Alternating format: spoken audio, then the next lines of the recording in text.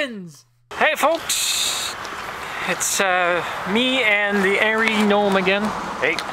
We were just discussing the importance of man caves and woman's own quiet dens. It's basically the question is generally broken down into one's private space for me time. In Chris's, aka Angry Gnome's case, he's got his own little hidey hole in the basement that he built, his own entertainment den with a flat screen TV, a PS3, and a beer fridge. And his neighbor has the same thing, well, more or less. We were discussing about how invasion of one's man cave or privacy den for women might actually lead to divorce. Well, the reason why we're actually discussing it in such a fashion is because the question is, why would, and I'll make it into a question for you folk to actually throw your hat into the ring to actually open a debate on the issue.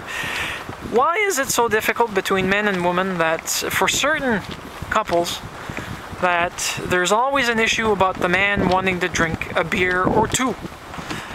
Some women have no issues with one beer, or some men have no issues with one beer, all depending on the sexual orientation of the partnership. But why would anyone say, "Oh, you're having another one"? I mean, I myself and Mitch, as you all know, enjoy taking a beer once in a while, and when we do, we usually take at least one, two, all depending on how we feel.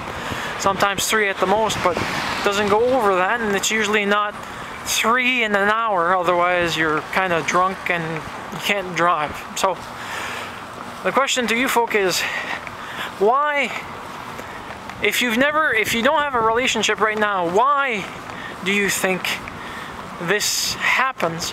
And if you are in a relationship right now, why is it seen that way or felt that way, or is it something that you've actually lived through? And we're talking outside of alcoholism, so outside of an addiction, okay? Please leave your video response or a written comment, and we'll be glad to see how this goes on. Have a nice one.